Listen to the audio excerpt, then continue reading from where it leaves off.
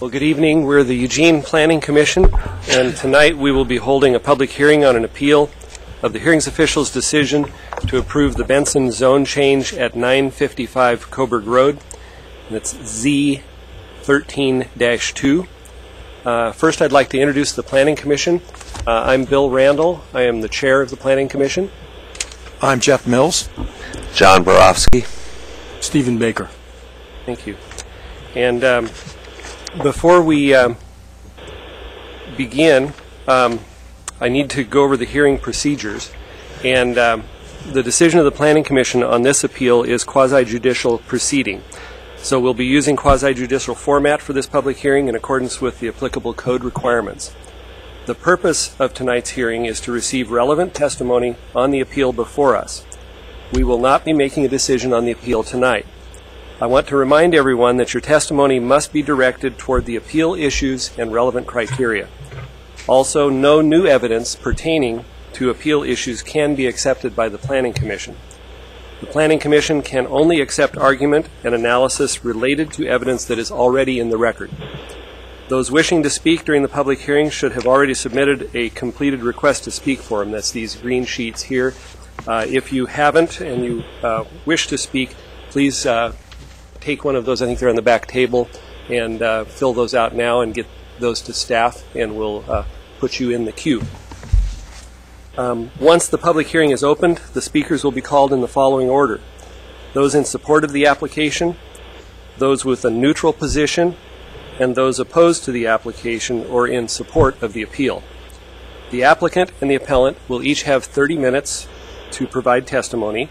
All others wishing to testify all others wishing to testify should limit their testimony to 3 minutes.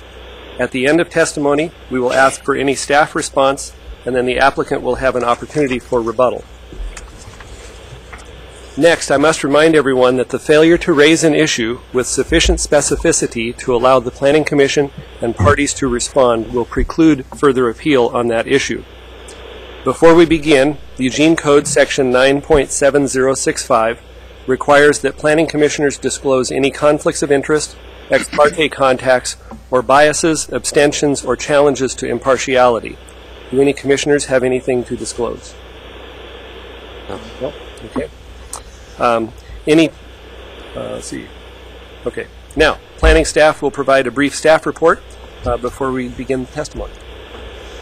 Thank you. Good evening, Commissioners. Zach Galloway, Associate Planner with the City of Eugene.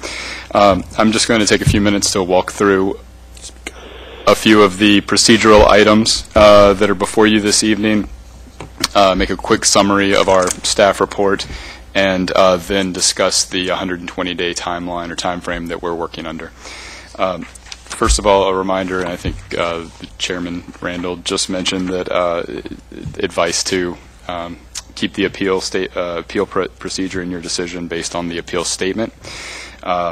Your charge in this appeal is to determine if the hearings official erred in his review, and should you base your decision on the facts before you in the official record. Regarding the official record, there's been some discussion of this, and Assistant City Attorney Ann Davies is here to address two specific issues: taking official notice of a new piece of evidence, and then specifically the Planning Commission's review role this evening. Good evening. Yeah, and okay, speak up, I guess. Okay. Were you able to hear me when I was speaking? Could you hear Zach? Okay. Okay. Oh, really? Okay. Can you hear me? Just speak closer to the microphone. Doesn't sound It's the right. best. We will try to Okay. speak loud. Okay. I will try to speak loudly. First, I want to address the pending motion to take official notice that was submitted into the record. It was the official request to take notice of an ordinance. The city code allows you to take official notice of many different things, including ordinances. The city attorney has given advice in previous matters concerning kind of issues involved with taking official notice of certain facts. This is not one of those situations where you need to be concerned. So you have complete discretion in deciding whether you want to take official notice of what's been requested. Okay. My name is Ann Davies. I'm Assistant City Attorney. So are there any questions regarding the official notice piece? At what point should we make that motion?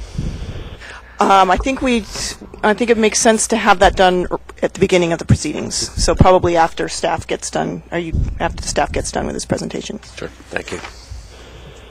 Do you all have that motion? And have you all looked at that motion to take official notice? Yes. Okay. Okay, so I'll move on to the Planning Commission's review role. This is a local appeal. The hearings officer has already made the initial decision in this, and an appeal was filed. So you are reviewing the hearings officer's decision. You're not making the decision in the first instance, and it may become relevant in your review of this decision. So we've already mentioned you're not taking new evidence, and that's part of the review role. The evidence is limited to what the hearings officer has taken in previously. You're reviewing the hearings officer's decision for error, and there's been some discussion around what that exactly means and whether that's accurate. The code, for your reference, when they're talking about the Planning Commission reviewing a hearings officer decision, says that if you're going to change it at all, you have to adopt findings as to why the hearings officer failed to properly evaluate the application or make a decision consistent with applicable criteria. So basically, they're saying you're supposed to be deciding whether the hearings officer erred. And in explaining that you're not making that decision in the first instance, you're not putting yourself in the place of the hearings officer and saying, would I have made this decision differently? You're looking at the hearings officer's decision and deciding whether the hearings officer erred in making that decision in any way. So that's an explanation. If there's questions about that, please feel free to ask if it comes up, but that's what your role is. And the last piece around kind of your review role is a question that kind of came up in another letter, I think, from one of the opponents, is the burden of proof. I just want to make clear that the applicant has the burden of proof to demonstrate compliance with all the applicable criteria throughout the process. So at the hearings officer, the applicant had that burden. Tonight, the applicant still has that burden. But on an appeal, the appellant does have the burden to demonstrate that the hearings officer erred. And that's not shifting the burden in any inappropriate way. It's just explaining that the appellant, because they're appealing, does have a burden to demonstrate error on the part of the hearings officer. Okay. And that's all I have on that. Thank you. Yeah. Thank you. I'll move into a summary of our staff report and the issues therein. Staff analyzed the zone change in the applicant's request for consistency with those 4 criteria that are outlined in your staff report or in your AIS. We found that, or we ultimately recommended approval. Excuse me? Get right into the yes, thank you. We found the applicant's zone change was consistent with the Metro Plan. The Willa-Kinsey Area Planner recommended that the hearings official adopt or approve the zone change request. That is all contained within the record. The hearings official decision, which is also within your record, concurred with the applicant's zone change request. And that, of course, is why we're here to discuss the appeal. Of particular note, he did not apply the site review overlay due to what he viewed as a lack of legal authority. So with that, I'm happy to answer any questions about our position, but also I wanted to bring up the 120-day timeline that we're working under at this time. The procedure, as you're probably aware, or the application has to reach conclusion within 120 days. The applicant to this point has granted extensions totaling 37 days. We have been to 2 public hearings before the hearings official. So at this point, we're kind of reaching the end of that 120-day timeline. And therefore, we're recommending that you come back for deliberations on July 22nd. As the 120-day timeline wraps up on the 29th, which is the following Monday. So that would give us some time on the 29th to continue with deliberations if necessary or reach a final order. So just something to keep in mind as you're moving forward after this public hearing. With that, brief summary, I will turn it over to you, Mr. Chair, for the public hearing portion. Okay. Any questions of staff from the commission? And the motion, should we do that address that motion before we open the public hearing? Okay. So Chair would entertain a motion about receiving. I move to take notice of the official signed ordinance number 19855 and all accompanying exhibits and place these documents into the record for the Benson Zone Change Appeal, file Z13-2. Is there a second? A second. Okay. Any discussion? I have one question. Since it appears that 19855 and 19856 are either companion measures or at least related, would it be prudent for us to also take official notice of 19856? I think the request was just for 19855. Okay. Okay. Any other discussion? All those in favor of taking official notice? Aye. Aye. Okay. Motion passes. And with that, I will now open the public hearing. And we will start with those in support of the application, which would, I believe, be the applicant to start with. So if the applicant would come to the podium, and as you come to testify, if you would give your name and address, and we will try and speak into the microphones clearly, and if you could too, and then we'll start the timer. Good evening. Good evening, Chair Randall, Planning Commission. My name is Mike Reeder. I am the attorney for the applicant, Ms. Benson. I'm at 800 Willamette Street, Suite 800, here in Eugene. Before I begin, I'd like to provide the Planning Commission and staff with some written testimony that will be entered into the record. Thank you. Yes, please. Thank you.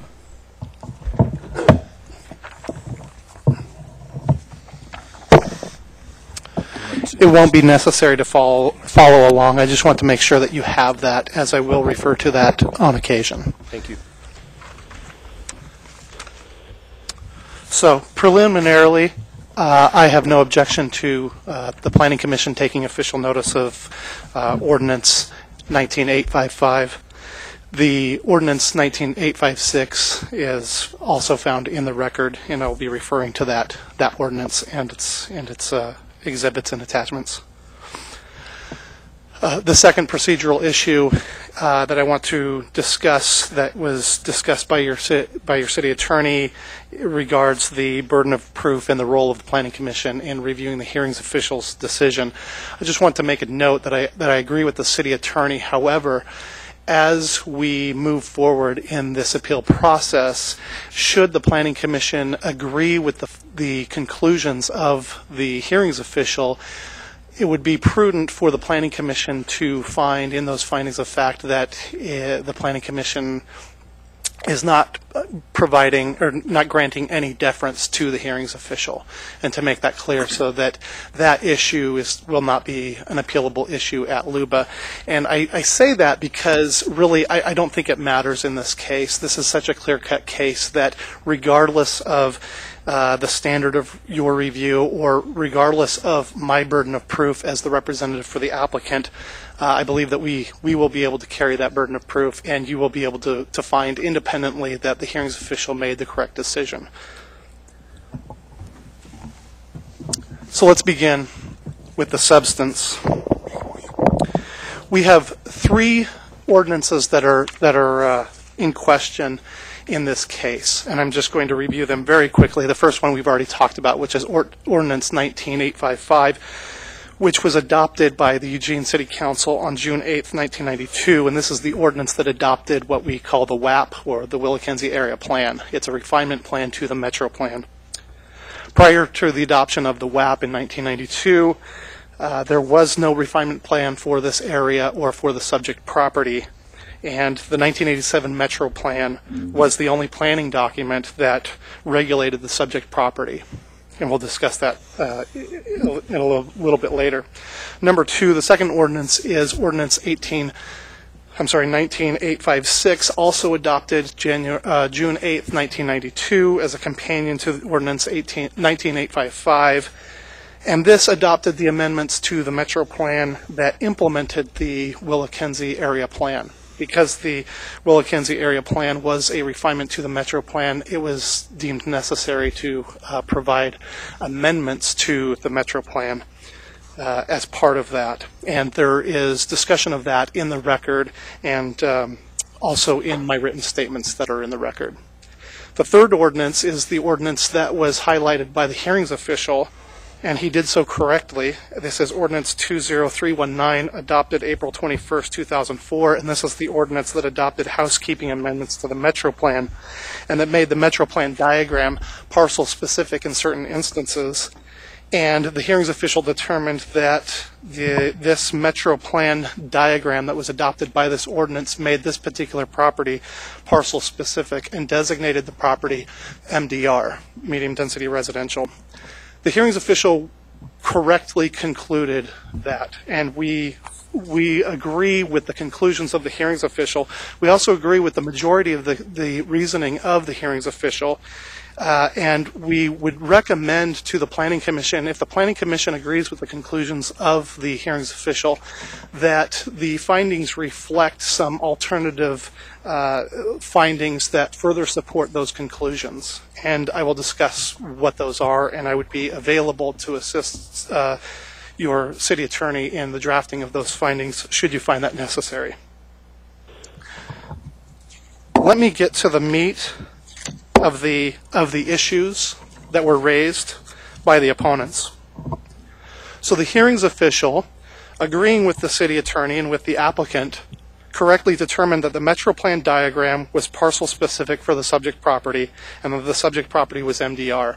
So in the hearings with the hearings official, I showed the hearings official, the 11/17 officially adopted and acknowledged Metro Plan diagram, and it showed that the subject property was medium density residential, and you could see low density residential on all four sides of the property. And because of that, the hearings official found that based on the language that was adopted in 2004 by the City Council, wherein the City Council adopted 4 ways to find that a property could be parcel specific, found in this instance that this property was parcel specific. The hearings official decision states that the plain reading of this new section of the Metro Plan that was adopted by Ordinance 20319, found on page 2G2 of the Metro Plan, states that it is where the Metro Plan diagram is clear enough to determine the plan designation for an individual parcel, then the Metro Plan diagram illustrates the City Council's intent for that parcel. Now this is important, and the hearings official got this right. When there's ambiguity in the meaning of an ordinance, and in this case we're talking about 3 ordinances, but in particular Ordinance 20319, the job of the review authority, in this case you, the Planning Commission, is to determine the intent of the lawmaking authority, and in this case that was the City Council back in 2004, and then also back in 1992. So the way that you need to review this case is to look at what the City Council's intent was. And when you look at the diagram, you find the 2004 Metro Plan diagram. The Metro Plan itself, the text of the Metro Plan, says that when the diagram is parcel specific, it is showing the intent of the City Council to implement the policies and procedures of the Metro Plan. And so the hearings official says the location and shape of the subject property, tax lot 101, the subject property, is easily recognizable in the official version of the Metro Plan diagram as being designated as medium density residential. A reasonable person viewing the Metro Plan diagram would conclude that the subject property is designated medium density residential. And that's what we argued to the hearings official in both of those hearings. In other words, the City Council's intent for the parcel was clear on the diagram, and there's no room for interpretation, as is common in other instances where the Metro Plan is fuzzy and not parcel specific. The opposition, this is important, the opposition points to no evidence in the record and does not argue that Ordinance 20319 is inconsistent with the Metro Plan diagram that was adopted as part of that ordinance in 2004 was inconsistent with the text of the ordinance. Merely the opposition argues that the mapping error in 1992 that we'll talk about was carried forward over time, and that the error really occurred by planning staff when planning staff apparently miscolored the WAP in September 1992 in the copy that was not officially adopted.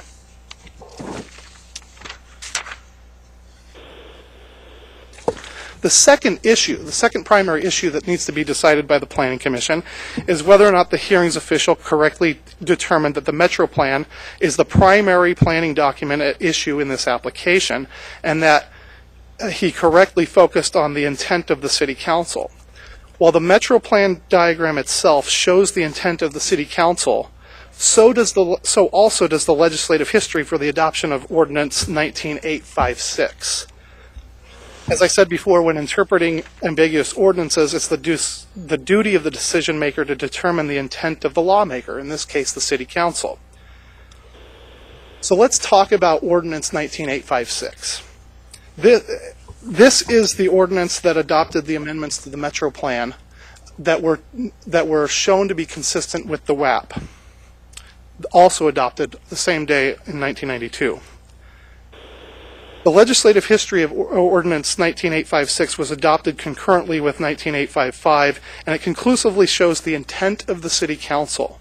And that intent was, and this is important, is to retain the land use designation of the subject property as MDR and to not change to LDR. And let me walk you through, because there is so much information in the record, let me walk you through the pertinent legislative history that bears that out. And I don't believe it's necessary for you to turn to this, but I want you to be aware that in the record, in Exhibit EE, on page 119, on 9991, there was a memo from Planning and Public Works staff to the Planning Commission. And the subject was the draft Willett-Kenzie Area Plan, policy issues and conflicts. And this is what it said, what the planning memo said. It said, medium density to low density designation changes. Now, I'm emphasizing a few words, and I'll get back to why I'm emphasizing those. During the development of the plan's land use element, it was determined that several areas which are designated for medium-density residential development in the Metro Plan have either been developed with low-density single-family housing, or the housing in those areas, while not new, was not likely to be redeveloped in the near future. In those cases, the planning team decided to seek a change from medium-density to a low-density residential designation in the Metro Plan. So again, the memo that was adopted, that's legislative history for 19856, and also I would argue for 19855, indicates that planning staff was describing the changes, actual changes from medium density residential for certain parcels to low density residential. And this determination was carried forward through the Planning Commission and through the City Council in the adoption of 18956. Furthermore, the legislative history bears this out. It says in Exhibit EE 134, Attachment A of the same memo, it says, 1, the proposed changes from medium density to low density designations are A, the area east of Coburg Road and north of Elysium, and it cited 17 acres. B, the area east of Coburg Road between Harlow Road and Tandy Turn, that's where this subject property is, 7 acres, and that's important, 7 acres. Then there's also in Exhibit EE on page 178, there's a letter from Dr. and Mrs. William McCulloch, who owned the subject property. And this letter was dated August 1st, 1991. And this is the letter that was submitted to the planning team that made recommendations to the Planning Commission. they say, we are writing to request reconsideration of your proposed zoning, and what they meant was the proposed change of the Metro Plan designation, the zoning change of our property at 955 Coburg Road with medium density to low density residential. The proposed low density classification would make our property one of only 3 such zone properties, etc. So all of the parties involved up to this point recognized that the planning team was recommending changes, changes from medium density residential, what the Metro Plan designated, because remember there was no Willikinzie area plan, changes from medium density residential to low density residential. Exhibit NN, page 8, there's an 11/12/91 meeting minutes of the Planning Commission that discusses precisely this issue. It says, number 5, McCulloch request on Coburg Road. Remember, McCulloch owned the subject property. Mr. Lowe, who at that time was Eugene planning staff, directed attention to the Metro Plan Amendment Area 5. Now, Metro Plan Amendment Area number 5 was the area that we're talking about in question that included the subject property in the Willikinzie area plan. He said that the planning team recommends, remember this is the planning team that worked so diligently for 2 years on the Willikinzie area plan, the planning team recommends to redesignate the area from medium density to low density residential. He said that the area contains a church and several properties zoned R1. Mr. McCulloch owns the northern parcel and requests that his property remain medium density residential, citing the limited use for single family development. Mr. Lowe said that the planning team did not make a decision on that particular property. The group discussed, this is the Planning Commission, the group briefly discussed the surrounding uses. In response to a question from Mr. Van Landingham, a member of the Planning Commission at the time, Mr. Croteau said that the area is developed as low-density residential now. Mr. Lowe said that Mr. McCulloch has expressed the intent to develop the property as medium-density residential. Mr. Van Landingham moved and seconded, and it was seconded, to redesignate parcels within the Metro Plan Area number 5 from medium-density residential to low-density residential. Another Planning Commissioner moved, seconded to retain, this is important, to retain the medium density residential designation for Mr. McCulloch's property.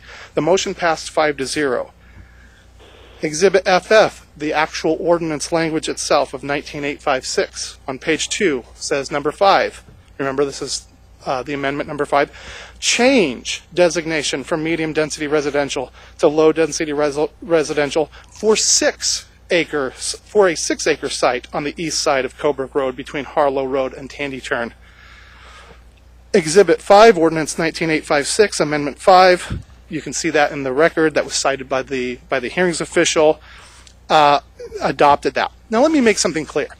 It is true that going into this case, we were not aware, no party was aware, including Mr. Conte, was aware that the map for the what we call the WLUD, the WLUD of the Willikinzie area plan, that was an attachment to Ordinance 19855.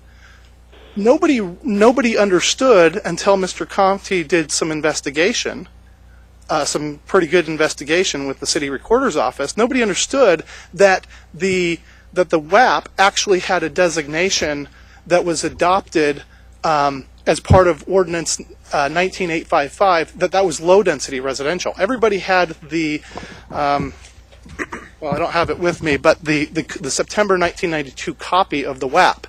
So everybody assumed that the WAP designated this property as medium-density residential, when really what happened, in my view, in looking at the legislative history, is planning staff did not go back as directed and amend the draft Willikinzie area plan as part of the adoption of 19855. I'll admit that. I have no reservations in admitting that. That's what appears to happen. That was an error. But that error did not promulgate the intent of the city council. It contravened it. And hence the case that is cited was cited by Mr. Conte originally when he thought that there was a mapping error. Turner versus Jackson County applies in this case. And what that case talks about is what was the intent of the City Council.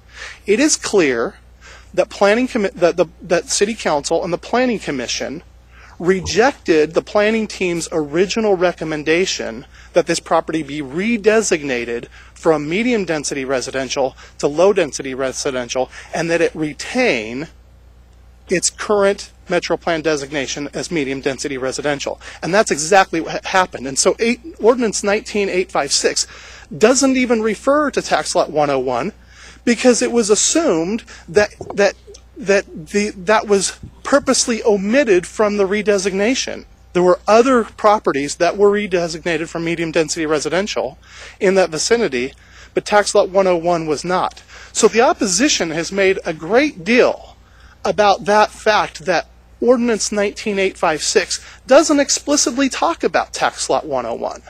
But that's because the work was done previously. The ultimate policy choice was made earlier. And it was not, and I don't think it crossed anybody's desk or was on anybody's radar that Ordinance 19855 that adopted the WAP, nobody went back and changed the draft WAP. That's what should have happened, but it didn't happen. So your job as a review body of the hearings official is to determine the intent of the City Council. Was the intent of the City Council that this subject property retain its medium-density residential designation, or to change it? And I submit to you that the evidence is overwhelming that the intent, the ultimate policy choice of the City Council was to maintain the medium-density residential designation. That was, for whatever reason, for an obvious reason actually, was carried forward through the subsequent amendments to the Metro Plan diagram. The latest being, that's in the record, is the 2004 housekeeping amendments that introduced a new Metro Plan diagram that in some circumstances was parcel specific. So our position is this. I've walked you through a pretty detailed legislative history. My position is this, that the hearings official got it right. That Ordinance 20319 that was adopted in 2004, that adopted the Metro Plan diagram that showed that this property was medium-density residential and parcel specific, that controls. That even if there is this conflict between the Metro Plan diagram and the officially adopted WAP map, that the Metro Plan diagram controls over the WAP. The second question is, okay, well, what happens if you, as will be argued by the opposition, as has been argued by the opposition, that somehow the Willikinzie Area Plan diagram controls because the 2004 Metro Plan diagram carried forward a mapping error. I would submit to you that they have not shown that was a mapping error in that direction. The mapping error was the other direction, when in 1992, planning staff failed to make the amendments to the 1992 draft, or I'm sorry, the 1991 draft of the WAP. And that's what should have happened. And so we both cite the Turner versus Jackson County and the Flying J, well, I cite the Flying J case for the proposition that the Planning Commission needs to look at the intent of the City Council. And you can look at the intent of the City Council either back in 2004 or back in 1992. Either way, you have the same result. And that's the substance of our case. I could go through the brief history of this case, but I think you'll probably hear from it from the opponents, and so I'll reserve the rest of my comments for rebuttal. And I'd be happy to entertain any questions you might have. Thank you, Mr. Reeder. Thank you. Any questions of Mr. Reeder? Not at this time. Okay, thank you. Are there any others who wish to testify in support? I don't have any cards here. Okay, seeing none, speakers with a neutral position are now invited. Okay, seeing none, those speakers opposed to the application and would call first the appellant, I believe, to come testify, and you also would have 30 minutes.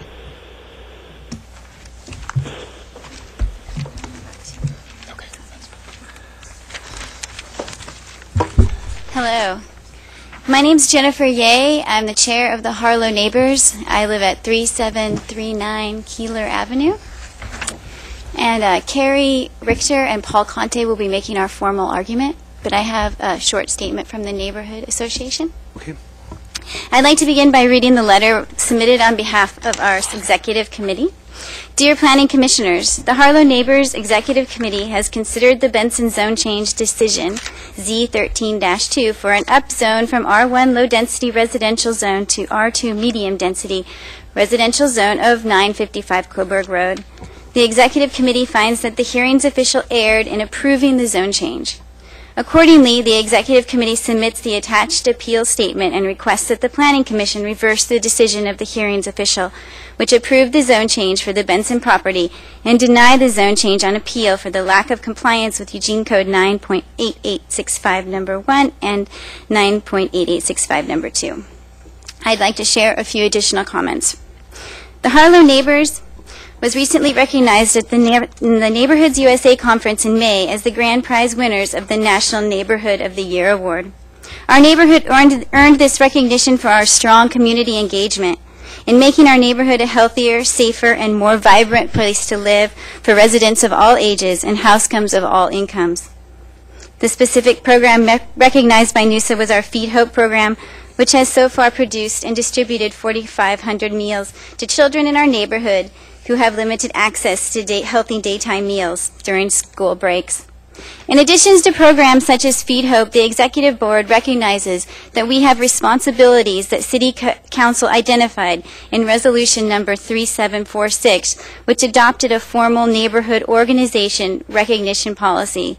One of the responsibilities we are charged with is Section 2E, which states, neighborhood organizations shall continue the planning process by reevaluating the goals and objectives and recommendations contained within the neighborhood plan.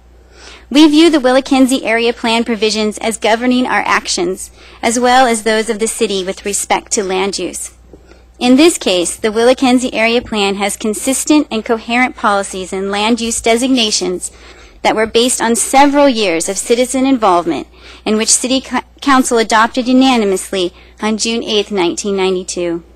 Council also adopted formal findings that our refinement plan was consistent with the Metro Plan, and nothing has changed that fact. After reviewing the Willikinzie Area Plan policies and the Willikinzie Land Use Diagram, which designates the Benson property as low-density residential, the Executive Board determined that our refinement plan does not permit the Benson property to be rezoned to R2. We would invite the applicant to meet with the Executive Committee, if the applicant would like, to consider an amendment to the Willikinzie Area Plan that would permit compatible development on their property in a way that will maintain the low-density character of the established neighborhood. However, under the current comprehensive plan provisions, the city must deny the zone change. Thank you. Thank you.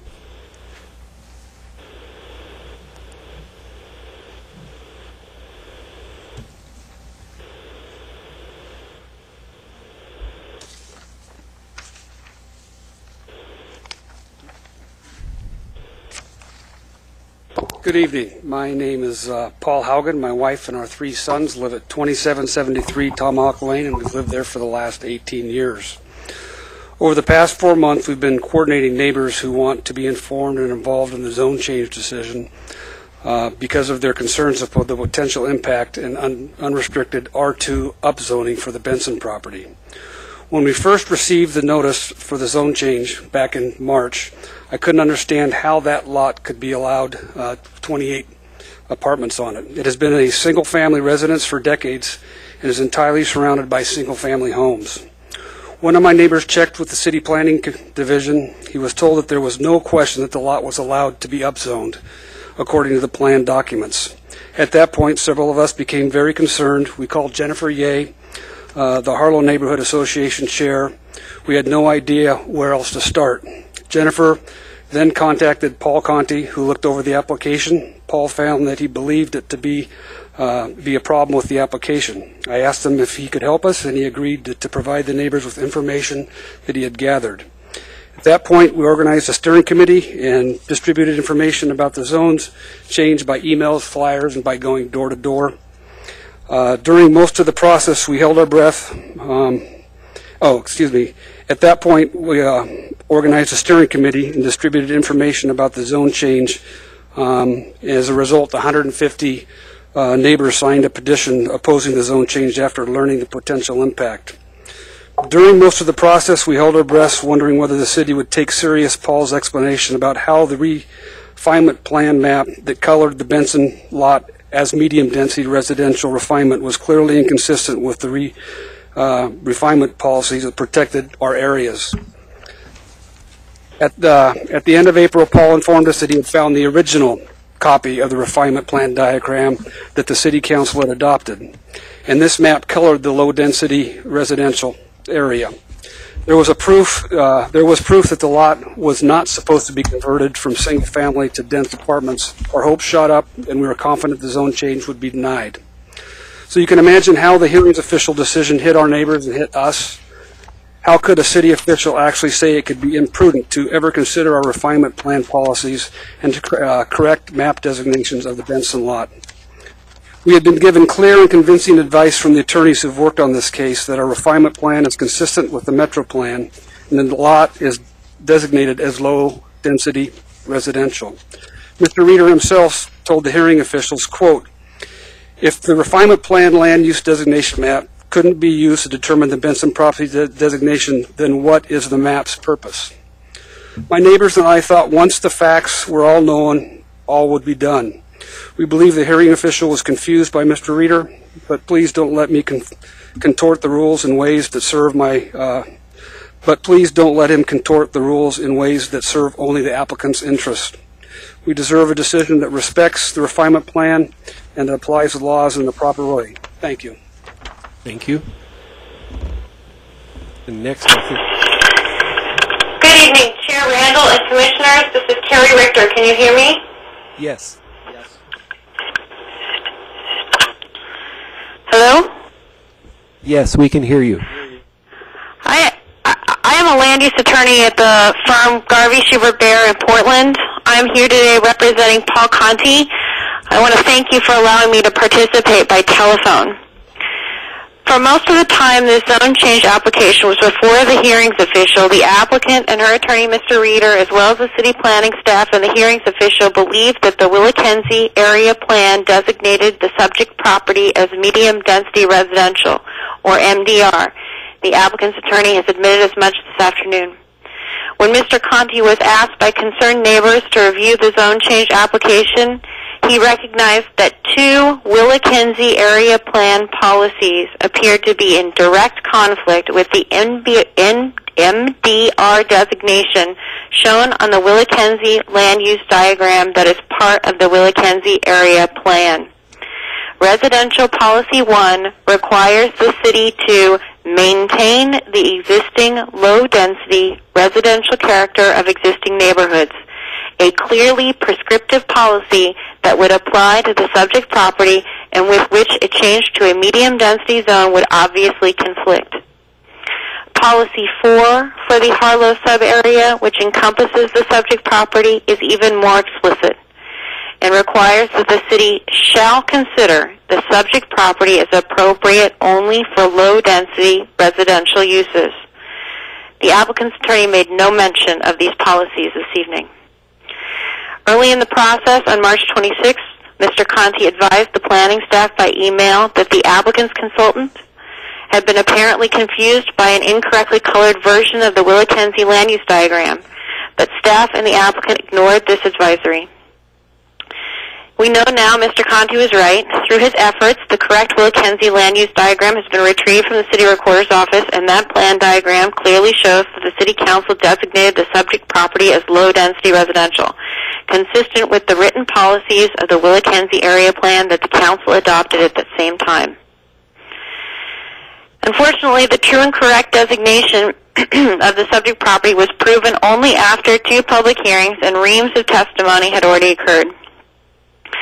By his own words, the hearings official was, quote, bewildered by all the discussion concerning the history and adoption of the Willackenzie Area Plan in 1992. We think this is likely the result of the timing by which this came to light, and the result of this is that the hearings official committed a series of errors, including concluding that it would be, quote, imprudent to set forth any findings responding to Mr. Conti's extensive theory that the subject property was incorrectly mapped in the 1992 Willackenzie Area Plan adoption. This is on page 13 of the decision. This is the error. This is the fulcrum of the error.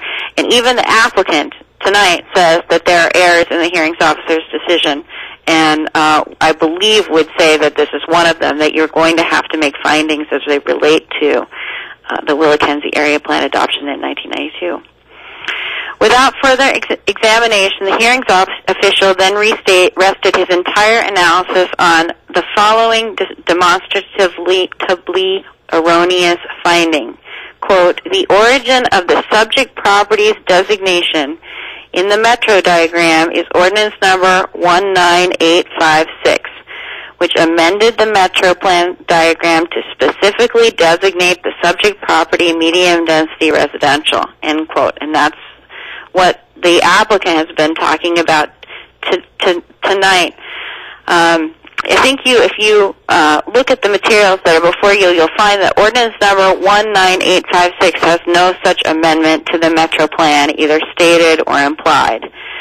Rather, the hearings official, and as summarized by the applicant tonight, relies entirely on the record before the Planning Commission and states that in the case of ambiguity, you have to look at the legislative history to tease out what the applicable zone is.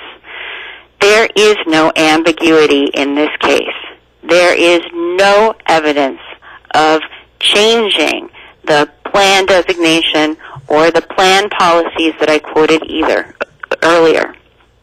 In considering the role of legislative history, the Oregon Supreme Court has explained there is no more persuasive evidence of the intent of the legislature than the words by which the legislature undertook to give expression to its wishes. Although legislative history can help to confirm the meaning of text, only the text of the ordinance that received the consideration and approval of a majority of the City Council is required to give effect to the law. Therefore, although the Planning Commission is certainly free in this case to consider legislative history, they are also required to give it the evaluative weight it deserves. And with all due respect to the hearings official, ambiguous notes contained in the record of deliberations before the Planning Commission during a legislative proceeding are insufficient to be accorded the effect of law. Therefore, a key fact with regard to ordinance number 19856 is that it had no effect at all on the subject property land use designations, and the Commissioner should ignore any attempt by the applicant's attorney to spin the ordinance another way. The most important key fact is that ordinance number 19855, which the Council adopted minutes before ordinance number 19856, adopted the Willackenzie Area Plan, including the Willackenzie land use diagram and the policies I mentioned earlier. And in this ordinance, the Council explicitly adopted findings that the plan policies and land use diagrams were consistent with the Metro Plan. The Willackenzie Area Plan's consistency with the Metro Plan, including the policies and land use designation of the subject property, were acknowledged by LCDC in 1992 and were never challenged. The third key fact in this case is that ordinance number 20319, which is where the applicant started their summary of the facts this evening, which adopted the 2004 Metro Plan update, is similarly unambiguous. It did not amend the land use designation that the subject property had prior to the ordinance. the hearing's official decision found on page 13 that, quote, the subsequent wholesale replacement of the Metro Plan diagram in 2004 retained the status of the subject property. Thus, ordinance number 20319, which I'll reiterate was a housekeeping determination where designations were changed based on parcel-specific determinations, and no discussion of tax lot 101 came up. Under ordinance number 20319, the property retained the true and correct designation of low-density residential. And therefore, the current designation of the subject property is still low-density residential. And based on that evidence, the Planning Commission must deny this zone change. Thank you. At this point, I'll be happy to answer any questions now or later. Thank you. Are there any questions from the Commission? No? Okay. No questions. Thank you for your testimony. Next, we have Helen Worthington. Okay.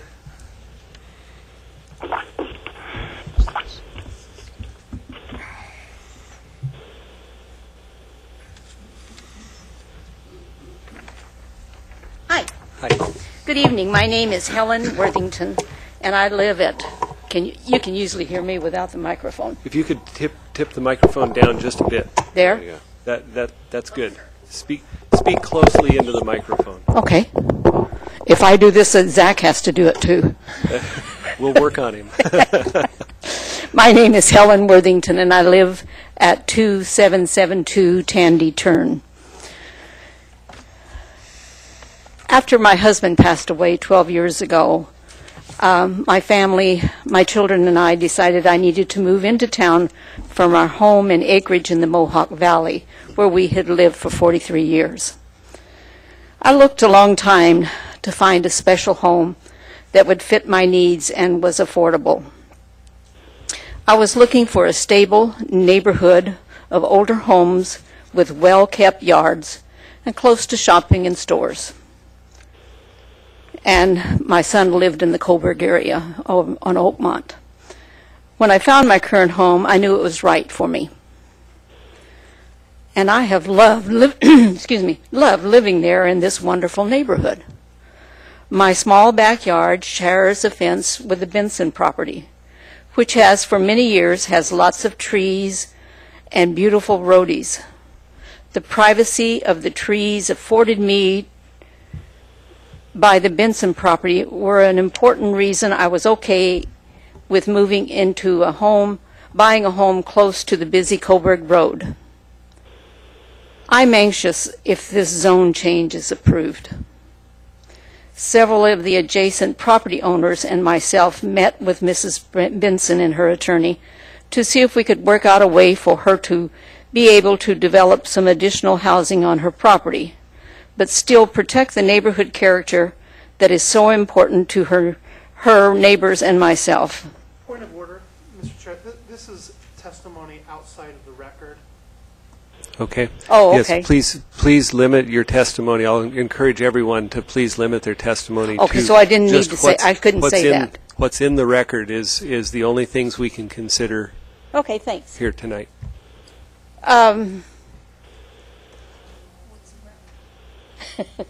It's okay.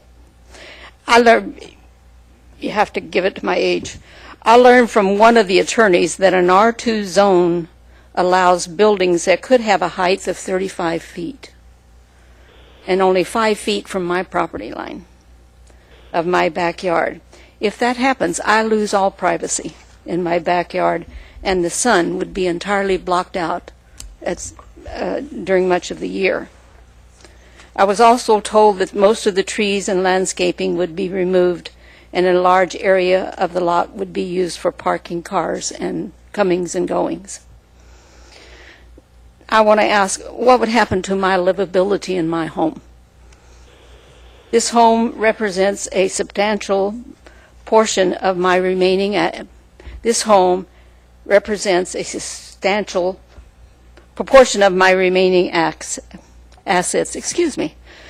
I am 77 years young, and should I ever need to move into an assisted living facilities, I will have to sell my home. What do you think is going to happen to the value of my home when a large apartment and parking lot is within a few feet instead of single-family homes? I don't know the ins and outs of all of your city regulations. I know you have to follow those.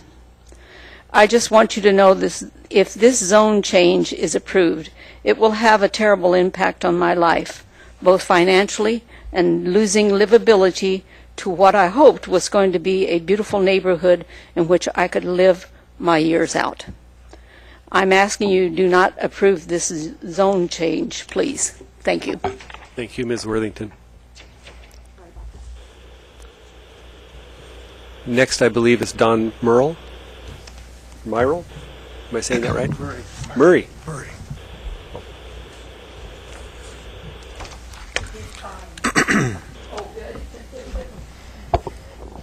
Good evening. My name is Don Murray.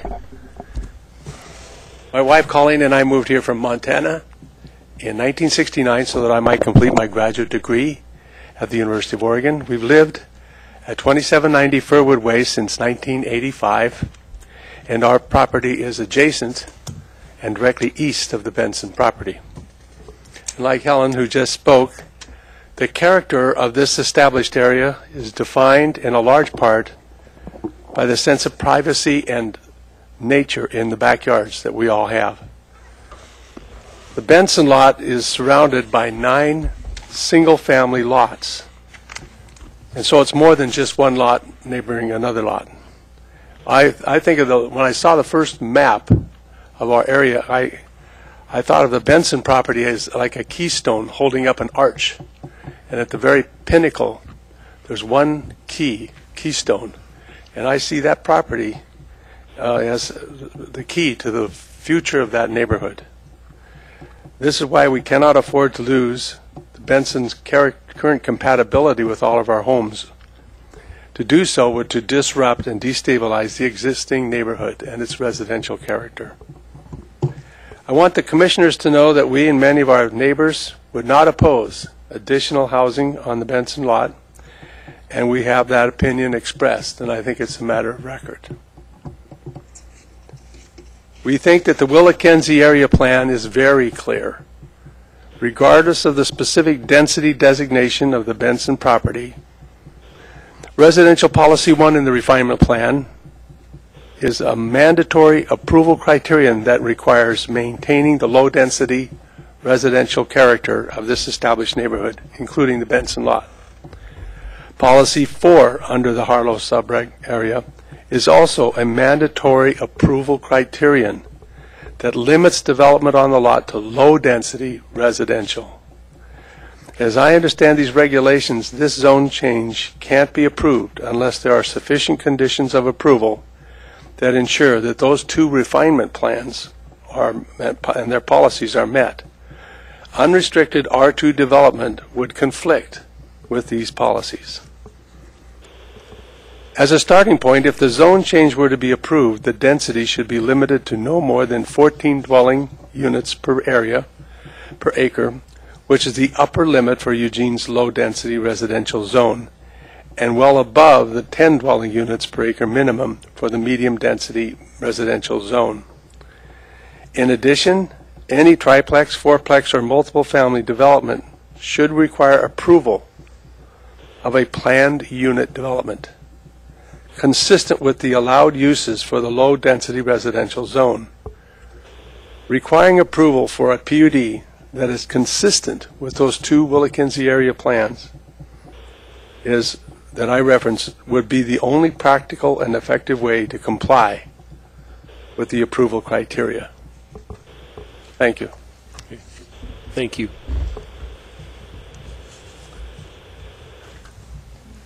Next, I have Barbara Stouffer.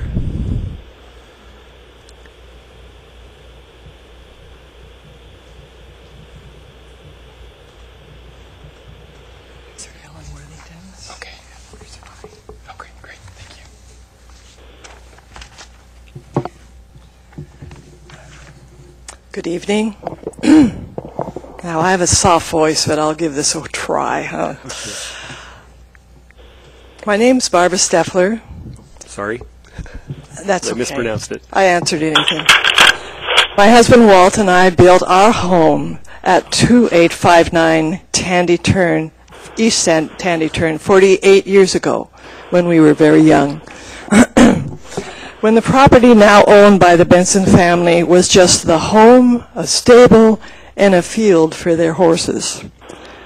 Some days, our 8.5- and 7-year-old boys and I would walk up the street to visit and pet those horses. Our street felt like a rural setting. The neighborhood was a quiet, peaceful, and safe place to live. We've all accepted the many changes that have come about in those 48 years. There's less open space and more houses, but those houses are home to many great neighbors that we enjoy. All in all, quality of life is still good, and the low-density character is still highly valued by the folks who live here. There aren't horses on the Benson property these days, but the property is still a key element in the neighborhood's character. All of that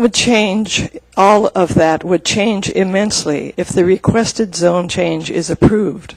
The requested R2 zone would allow dense apartment development with buildings up to 42 feet high, 5 feet from our backyards.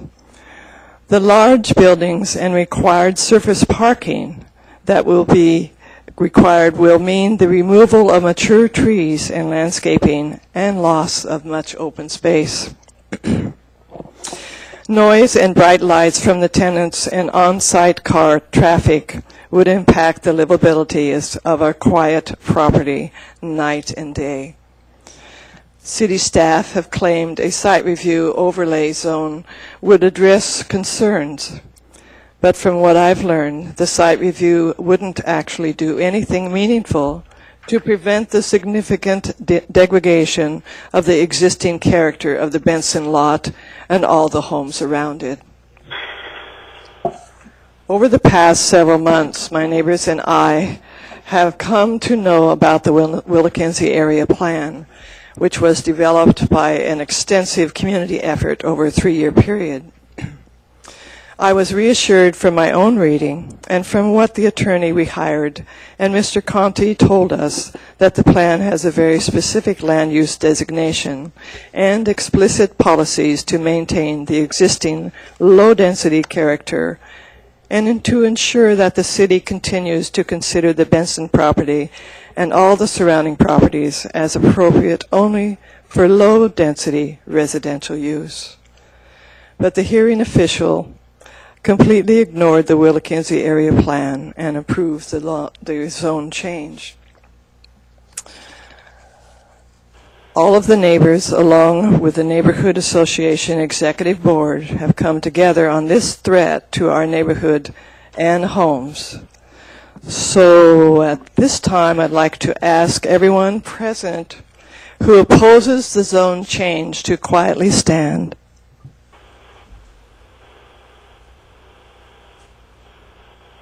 Thank you. Please respect our community and respect our refinement plan. Thank you. Thank you. Next we have John Young as part of the 30-minute aspect, and you have about 1.5 minutes left. So, okay.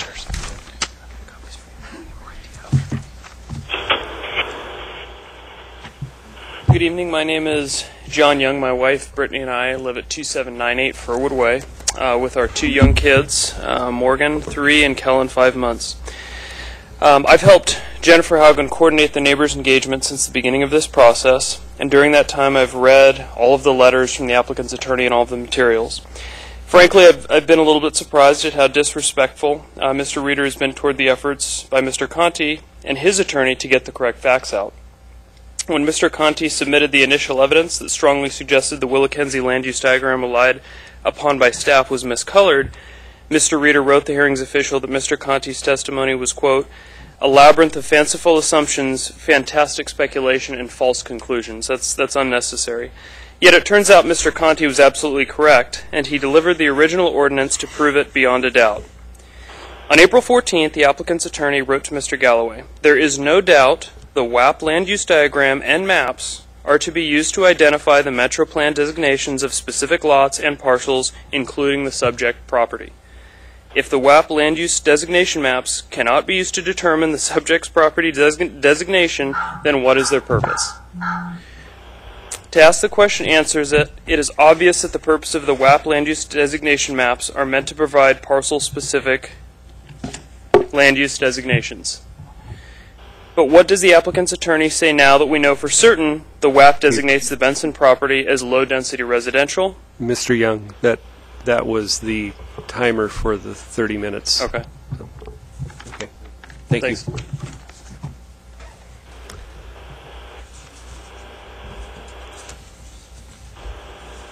I have two more people that didn't make it into that 30-minute time slot, and I'm trying to think how best to... Yes. Right. I haven't finished my question yet. Thank you.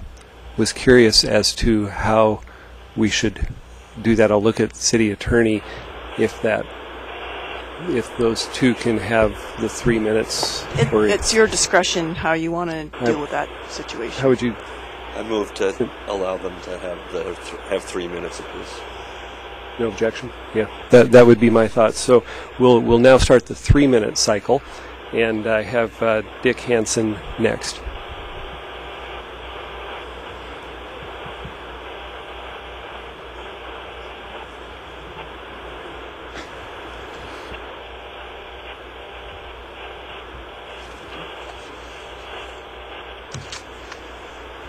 I'll read fast. My name is Dick Hansen. My wife and I, Pat, live at 2744 Tomahawk Lane, and we've been there since 1971. I'll just get through. I was on the planning committee with a couple of people you know, Randy Hellick and Randy Luddick and EWEB Commissioner John Brown. So three of us worked, and I think all three of us were probably from the business side and not from the community side.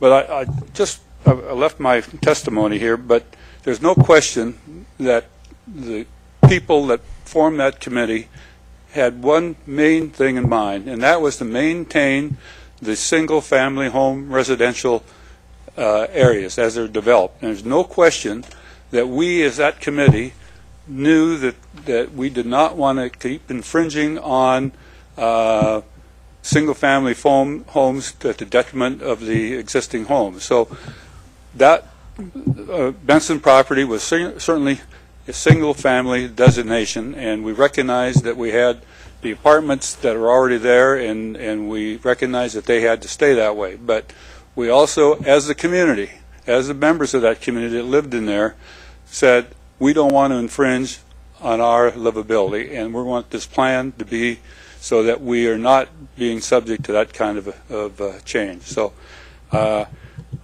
think that there's no question, whatever the staff may have said, Mr. Lowe, we didn't approve that kind of a change. Our committee would have said no if we'd been given a vote on it. Thank you. Thank you, Mr. Hansen. Next I have Paul Conti. Mr. Randall, before I start, my understanding from staff was that both sides would have 30 minutes for their formal presentations and 3 minutes for any independent speakers. Wasn't that the understanding that I got? Yes. And Jennifer Ye pointed out that Ms. Richter and I would share the formal presentation. Ms. Richter used 8 minutes, so I would like to have at least 12 minutes. Mr. Reeder used 20 minutes, so we would be on parity then. I mean, what would be the point? We've really held people down to not talk long. We've kept people from testifying at length. This is just Mr. Reeder had 20 minutes for a formal presentation. They could have had as many people as they wanted at 3 minutes. We should get at least 20 minutes for our formal presentation. You've currently had 30 minutes for your formal presentation. We have, Ms. Jay said at the beginning that the formal presentation by appellant would be done by Ms. Richter and myself. That's in the record. Okay, that wasn't the way it was presented here, so... It was. That was what she said. Staff, is that what she said? Yes. We started the clock. Yeah, we did start the clock, so... What's the commission's feeling? Well, it was at least my view was it was represented that there was a packet that would be the 30 minutes. And that's what these last people that were coming up. Who represented that? When we were given the stack of green. The 1 through 9? No, but I spoke with both Mr. Flock and Mr. Galloway and said, could we have 50 minutes, because that would be the equivalent of the 30 minutes presentation plus less than 3 minutes per speaker. There was no mention of 30 minutes. But now we're willing to pull back, but you've got to let us have 20 minutes that Mr. Reeder had to do the formal presentation. Well, Mr. Conti, what we gave to both the appellant and the applicant beforehand was that you would each have 30 minutes for your presentations, and that fairness is a way to, keep things equal in those presentations. And Mr. Reeder chose to use his time as 20 minutes and not have other people. You and your group chose to have your time, and you've used up the 30 minutes. We've allowed the last two speakers, you being one of those, to go ahead and go into that 3-minute cycle with the others that are also here to testify against. And so I guess I'm just concerned of fairness to both sides to have initially enough time. I'm not going to weigh in on this. I mean, Mr. Conte had over an hour at the hearings official. That's not neither here nor there. Yeah. Staff represented to us, and we played by the rules. That's all I'm saying. I don't know it certainly wasn't stated at the beginning of this that there would be 30 minutes. Actually, it was. I stated at the beginning that the applicant and the appellant would each have 30 minutes, and then for their presentation, and it was represented to us that this was your formal presentation. I didn't represent that, and this is characteristic of what happens here. I don't know. Okay, Mr. Conti. I'm going to suggest the Planning Commission just deliberate among yourselves. Mr. Conti, if you could sit down, we'll deliberate among ourselves, and we'll make the decision. I just have a question for staff. When you put together the packet, how was that determined that you said that it was said that this would be part of the 30 minutes? The names, the 1 through 9 slips were presented to us as a packet. So I understood that the speakers would follow in that order. They're numbered. I mean, you can see there that the 9 slips are numbered 1 through 9.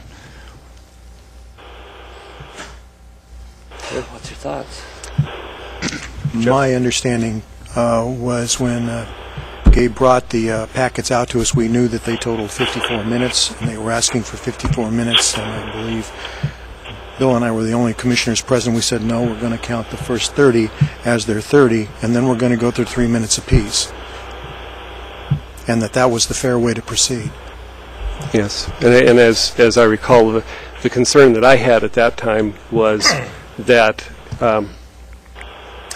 at the last minute, finding out 54 minutes was requested, that the applicant wouldn't have had that opportunity to prepare testimony of a similar length should they desire to do that. Just to clarify, in the past we've given the applicant and the appellant 30 minutes, and then as many other people who wanted to testify got 3 minutes. Right. So you're saying if you did the math, you got 54 minutes?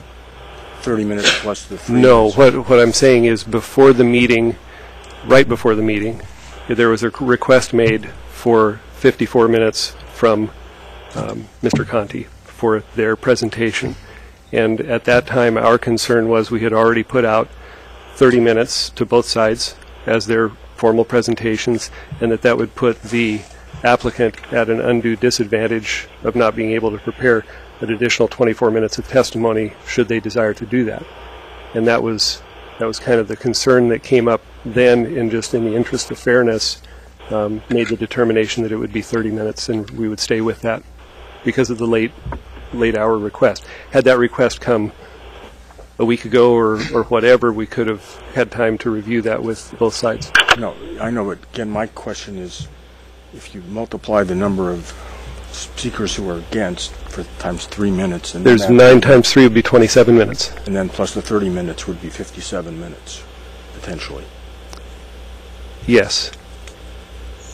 Again, that's like normally. Again, it seems like things were got. I'm not really comfortable with with what happened. We should have made it clear that there's 30 minutes and each person gets 3 minutes.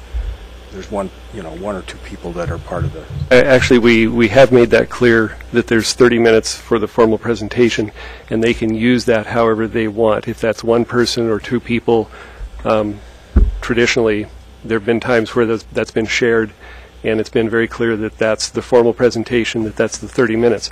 Additionally, people who want to speak can speak, and they each have 3 minutes.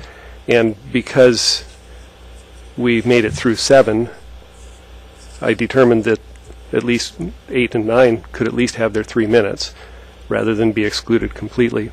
Okay, again, that would be my thought.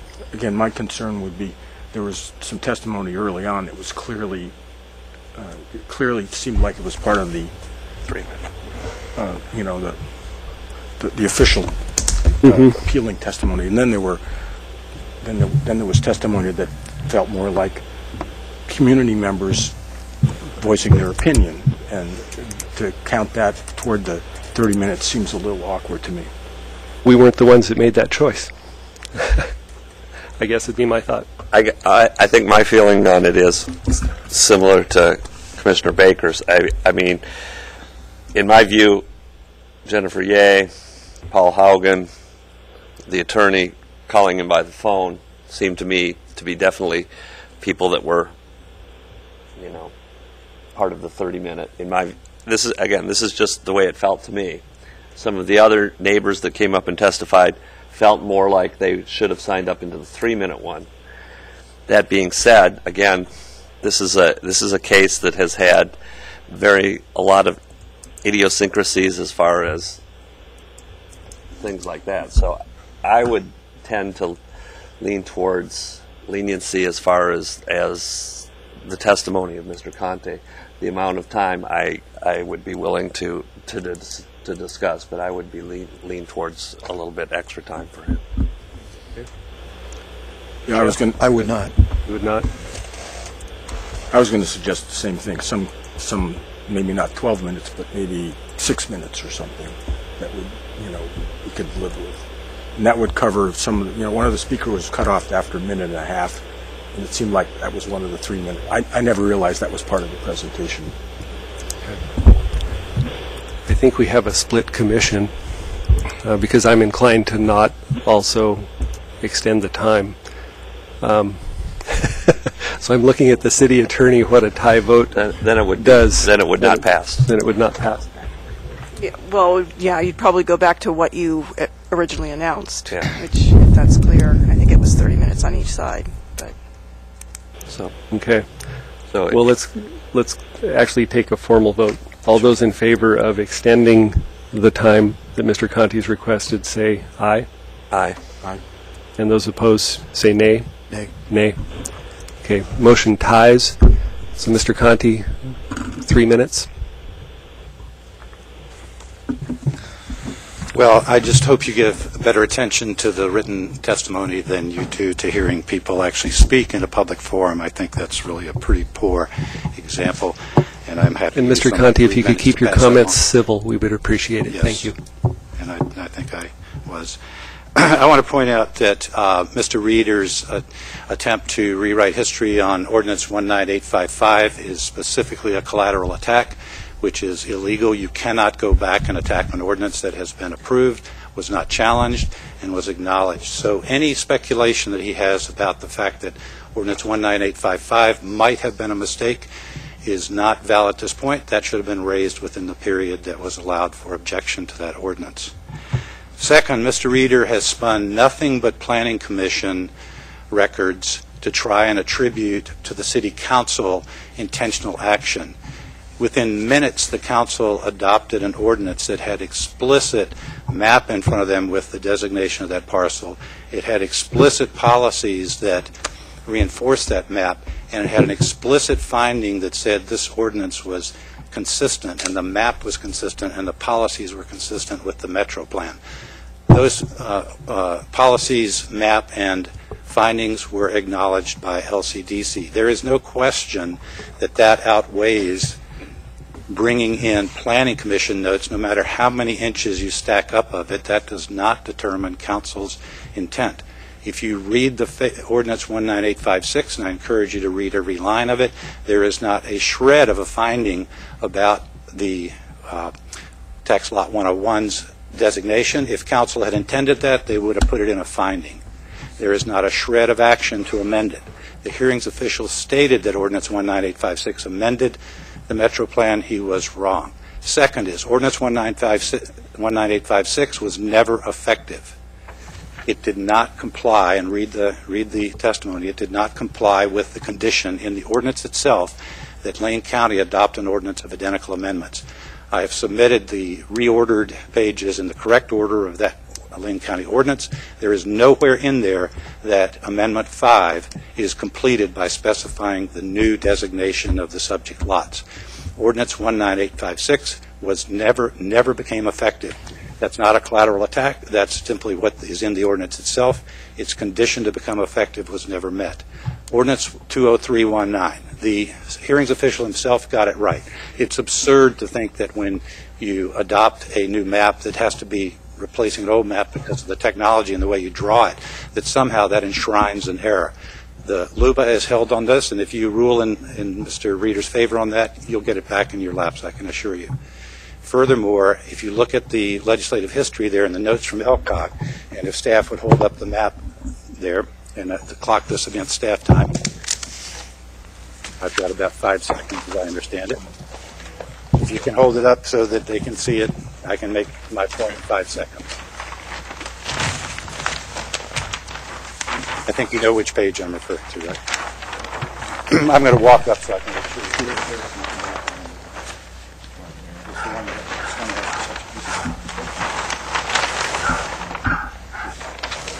Can you help me hold it up?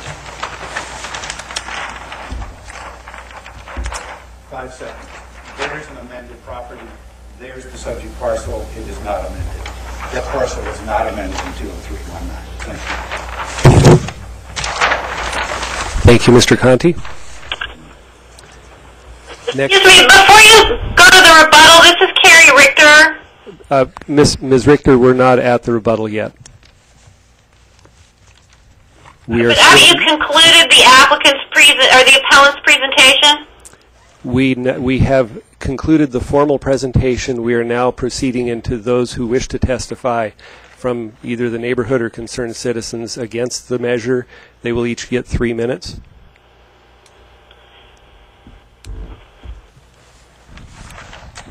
But I'd like to point out 2 quick things procedurally, if I may. First of all, the individuals who testified earlier before Mr. Conti did not represent the neighborhood, and they did not state that they represented the neighborhood. It's not clear to me how they can be part of the appellant's presentation.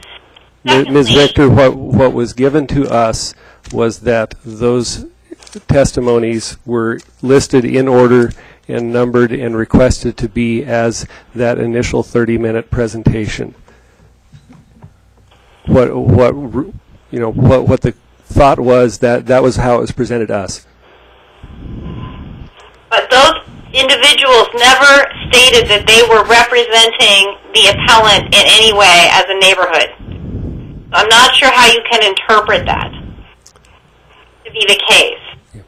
This is Ann Davies, the city attorney. I think when the announcement was made at the beginning of the hearing, it was determined that the applicant would get 30 minutes and anyone opposed would get 30 minutes. So it doesn't seem relevant whether they were part of the neighborhood group or what they were. And furthermore, traditionally we have allowed both applicant and appellants in their formal presentation that is in that 30 minutes, which is our typical time limit, to arrange that with any people that they want to make their case. And that was how it was presented to us. I think the Planning Commission has made a decision on that at this point, so I just want to state the error for the record. I also want to note that I believe that the applicant has submitted some new material into the record that I haven't seen. And if it does contain any new evidence, I request the right to rebut it pursuant to 1977636D. I'll weigh in. This is Ann Davies again. I do have a copy of what just got submitted by the applicant. I haven't looked through it, so I don't know if it has new evidence in it. I assume that it mostly has argument. So what we'll have to do is look at that and determine whether there's new evidence, and then let you know so we can let her know whether she has an opportunity to rebut. Okay, thank you. I appreciate it. Okay. The next person I have is Dean, is it Hale or Halt?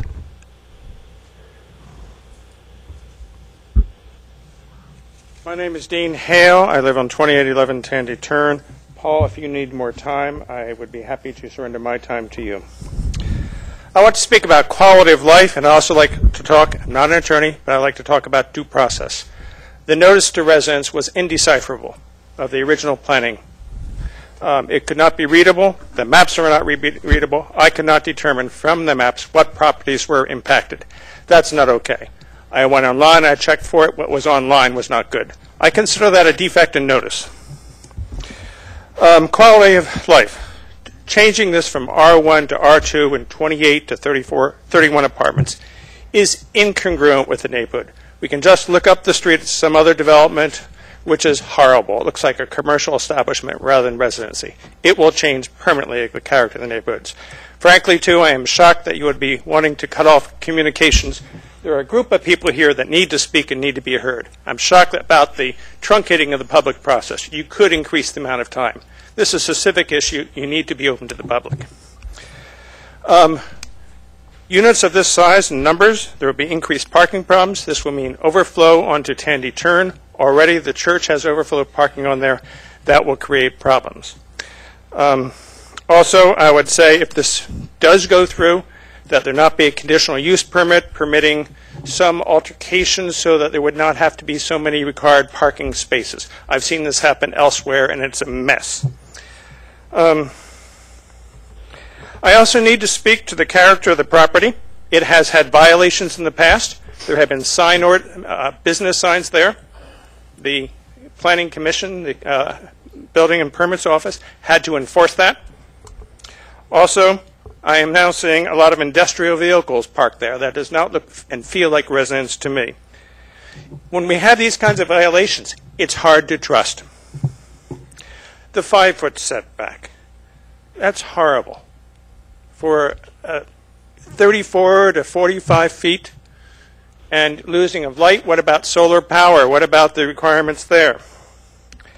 This is horrible for neighbors. Also, one of the neighbors is trying to sell. There was a talk with the real estate agent. The real estate agent did not disclose that this property is under discussion for rezoning. That's an ethics violation at the very least. So I would recommend that, okay, we want to help people. We want to support our neighbors. But 28, 34, 31 apartments, that's too much. As one previous speaker spoke, okay, make it unrestricted R2 to 14 units per acre. That would be a lot more reasonable. Make it a PUD. Make it a Mallory Lane. That would be more consistent with the flavor of the neighborhood. Thank you for listening. Thank you, Mr. Hale. I have Tony Zeckenmeyer. Sorry.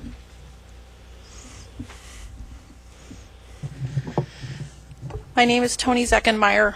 We live at 2732 Tandy Turn, and we border the north side of the Benson property.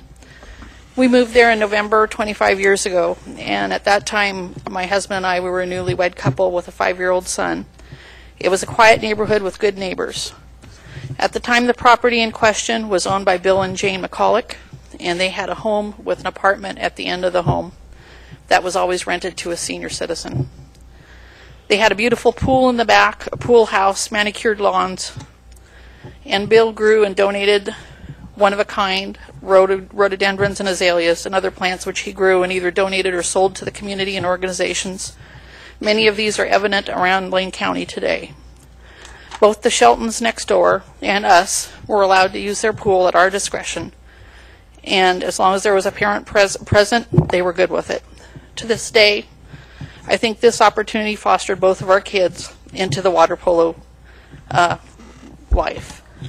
When Jane passed away, Bill came to us and advised he may be applying for a change in zoning. And he had someone interested in buying that property who wanted to have an in-home business. He wanted to let us know because he didn't want us to catch us unaware, knowing that there would be a rezoning. Then he came back to us and said that that didn't go through, and there would be no changes. It would stay single-family dwelling as long as he had it.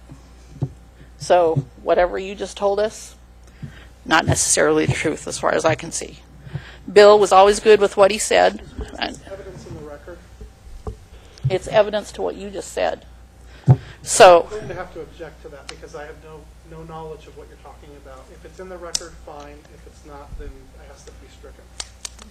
I can't rebut something that's not. Once again, I'll have to ask. We are legally bound to only consider evidence he that's was already saying in the what record. happened with the county and what he believed happened. It's not what did happen, what he believed happened. I'm telling you this is what I know, and that's what I'm saying. So if you want to strike it, that's your choice. But that is something that happened with us, okay? Through the years, with new businesses and the increase of low-income and regular-income housing projects along Coburg Road, it has increased 100 times the amount of traffic and congestion that we had initially when we first moved to this area. The new owners have filled in the pool, turned the pool house into multi-housing, and new owners, and the yard has also now housed approximately 3 businesses. This is a property that is considered low density. Within a half mile either direction is 10 rental properties. Of those 10 rental properties, we have signs out in front that say for rent and vacancy. So I guess I just don't get why we are subjecting ourselves to more traffic, more disruption of privacy to the multiple families who have been in these homes for years, to add another multi-unit housing complex which will benefit only 2 people, the city of Eugene and the person that is there on that site. Is there really a current need for more apartments on Coburg Road? Instead, the city should be looking at the benefit for those 2 entities and turn the application around maybe and say, what will this benefit our community? Okay, thank We moved you. to this, I'm just about done, I just have one sentence. Okay. We moved to this area because it was a quiet residential area close to bus lines and parks. We did not move to have people in a 3-story building looking into our backyard and disrupt our privacy, lower our property values, and disrupt our lives, which we have closely guarded for the last 25 years. Thank you. Thank you. Next, I have Robert Zeckenmeyer.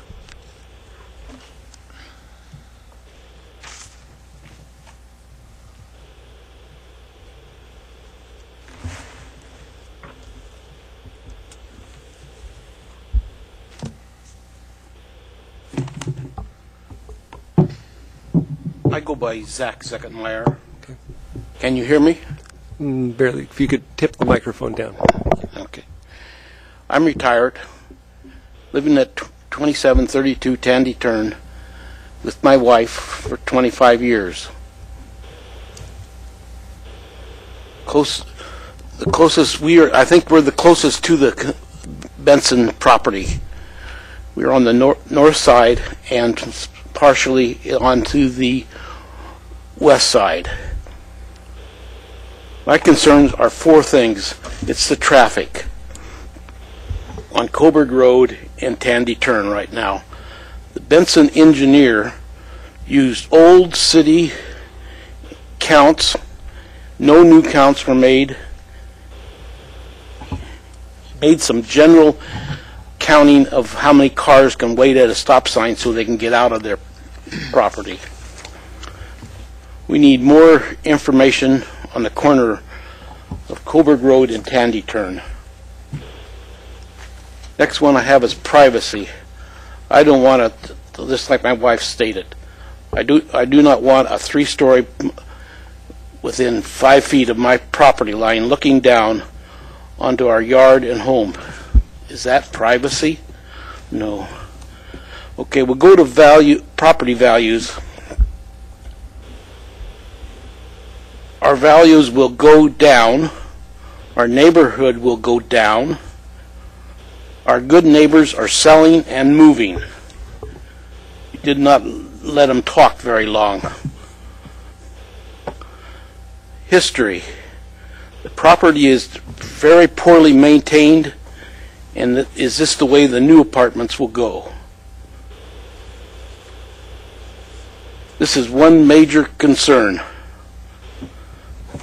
I'm going back to the hearings officer who stated right off the bat he was not going to go see the property at all. And is this the American way of moving old people out of the neighborhood? Thank you. Thank you. And I don't have any other green slips. So now I would ask for staff response or follow-up. At this time, we have nothing further. Okay. And then now the applicant's rebuttal or follow-up.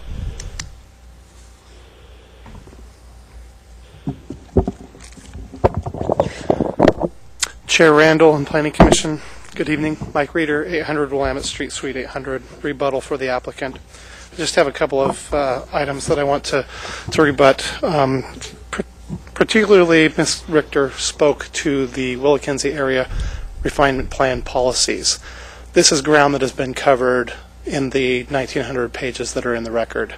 It's been asked. It's been asked and answered.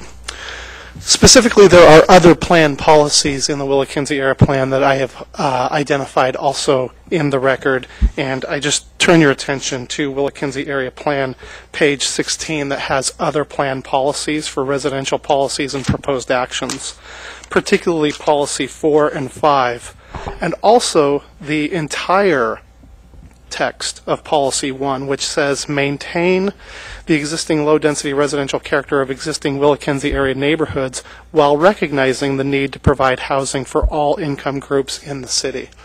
I would submit that this is not an applicable mandatory approval criteria for this application, but even if it was, the Planning Commission could easily find that weigh and balance that particular plan policy. I don't think it's necessary, but I just wanted to alert you to that, to the entire text of policy 1.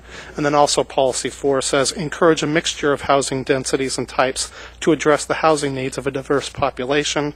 Number 5, encourage medium and high density residential uses in areas which have good access to commercial services, public open space, schools, parks, transit, and other alternative modes of transportation. Now, let me take a minute just to speak to the comments that were made, kind of the comments that are made by the neighbors. As I said early on in this process, I understand the concerns of neighbors when you're talking about doing a zone change from R1 to R2. Land use planning and land use law is complex. Sometimes we get in the weeds, and so the emotions and the desires of real people who invest substantial amounts in their homes is really on the line, and I don't discount that. And I hope that the folks here don't think that I discount that. There's another side to the story, which is the owner of the subject property who relied on the Metro Plan designation, and at the time, the September 1992 Willikenzie area plan that showed this as medium density residential. And so, as you're weighing those issues, there are human elements on both sides, not just the neighbors, but also the subject property owner, who is a longtime resident of Eugene, not some out-of-state or out-of-town developer wishing to do this. It is in the record that she has had intentions of eventually, someday, developing this property for medium-density residential, as was Mr. Mahalik, which is found in the record. Again, I cite what's in the record. I don't have I will not pretend to say that I was here in 1992. Mr. Hansen was. I was not. All I can do is look at the record. All the hearings official could do was look at the record. And what the record tells me is that the Metro Plan has always designated this property medium-density residential. If you look at the 1987 blob map, it's clear that the blob map bleeds well over the east side of Coburg Road, including the subject property and also including some of these other properties.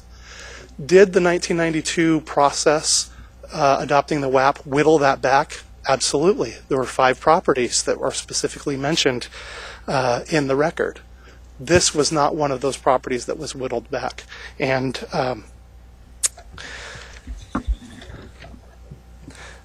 specifically, I was challenged on my review of Ordinance 20319 that adopted the 2004 Metro Plan diagram that made this parcel specific. Interestingly enough, Mr. Conte says that my discussion of the legislative history of 19855 and 19856 is really a collateral attack on 19855. But if you use that same logic, his attack on Ordinance number 20319 that adopted the Metro Plan diagram in a parcel-specific way also is a collateral attack. And so what I would suggest the Planning Commission do is do what I initially recommended, which is to look at all 3 ordinances as I described, 20319, 19856, and 19855, and read them together. There is ambiguity. My written material talks about that ambiguity that Ms. Richter challenged me on. I encourage you to take a hard look at that. I am very confident that if the Planning Commission approves this and affirms the hearings official, the findings can be drafted, which will be sustainable at LUBA, and I encourage you to do so. And that's the end of my rebuttal. If you have any questions, I'd be happy to answer those. Any questions for Mr. Reeder? I have a question. John Borowski, Planning Commissioner, and just for everybody in the audience and Mr. Reeder, I've been a Planning Commissioner for all of 9 days, and so I'm not versed on all of the technicalities here. So if I'm out of line, I apologize for that. In your rebuttal, you made references to the WAP's Policy 1, 4, and 5 and wanted us to take notice of those. However, in your arguments, the other side, points to several policies in the WAP, specifically Policy 4, I believe it is. And in your arguments, you say, no, don't look at that, look at other documents. But yet, in your rebuttal, you're bringing up these policies and saying, look at that. So I'm just kind of confused on what you want me to do. Do you want me to take these policies and use them to make my decision, or do you want me to dismiss these policies because other things take higher precedence? That's an excellent question. So the answer to that, and in your experience on the Planning Commission, you will find that there are alternative arguments that are made. So the first argument that we made is that the 2004 Metro Plan diagram and the current Metro Plan diagram currently identify and designate this property as medium density residential, and that you don't need to go further because the Metro Plan document itself says that if there's an inconsistency with the refinement plan, that the Metro Plan controls. That's our number one argument. Okay. Should you decide to weigh in on the Willikenzie Area Plan policies, I was merely pointing out that there are other policies that you would need to consider. Okay. All right. So I hope that answers your question. That clarification. I'm sorry. No, I'm sorry. That's okay. It's a good question. And one more note. This is, and you've probably seen it, this is covered in the record in my May 1st and May 15th letter. Okay. So, thank you. Thank you, Mr. Reeder. Thank you. And with that, rebuttal. Yes. I wanted City to Attorney. make one comment because I wanted to just let you know that I have reviewed the July 9th letter from Mr. Reeder that Carrie Richter was concerned about, and it does not have new evidence in it. So you're safe if you want So to we are okay close the using record that? tonight. Okay. So with that, we've got Steve.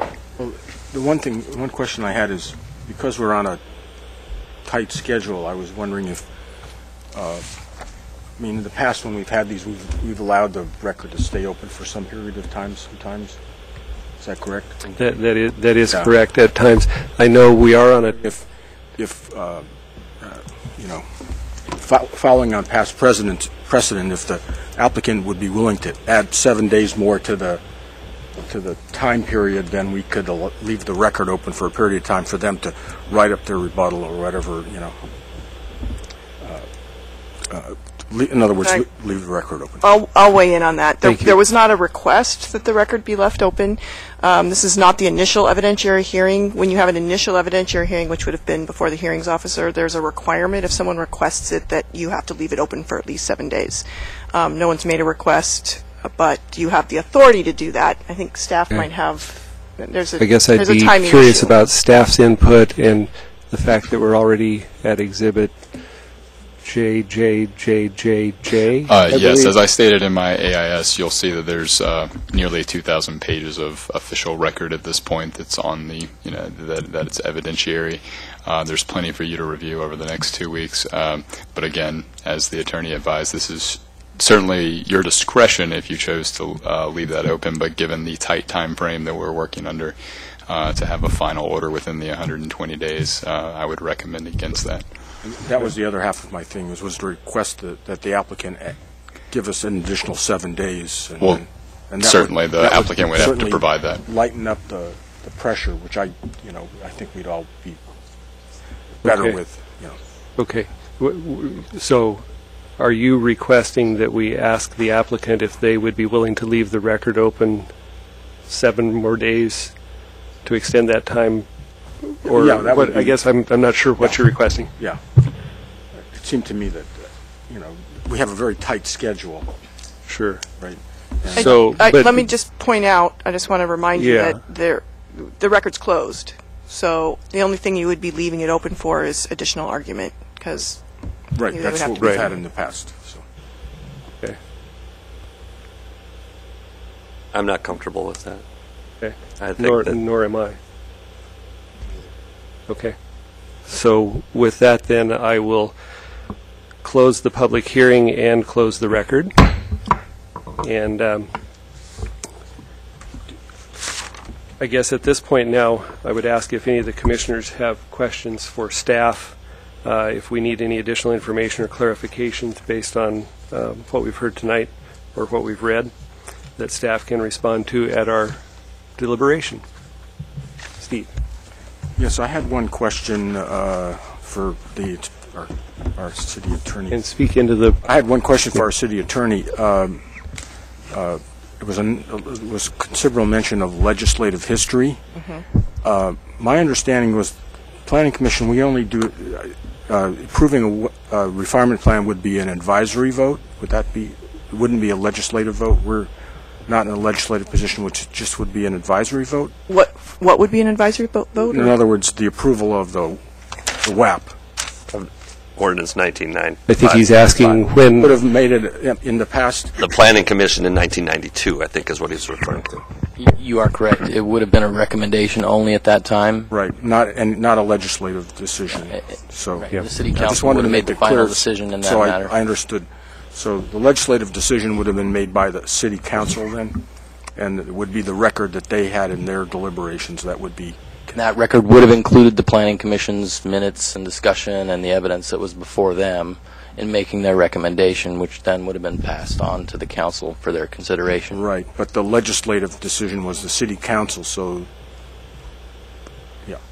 I just wanted to make sure that I understood. So. Okay. John, do you have any questions of staff? Not so much question for staff, just a statement to the people who came out. I'd like to thank everybody for coming out that did testify. Again, I'm new to this, so we are kind of bound, from what I've learned, we are kind of bound to a very narrow window to look at here, so we're not judging the whole thing. We're judging a very little piece of it, and we'll do our best to look at that piece and see what the record shows and how we weighed out on it. But thank you all for coming out. Jeff? I guess I'd like to ask staff to make an effort where they can to shed whatever light they can on the history of Lot 101 and whatever MDR, LDR designation, when it may or may not have changed.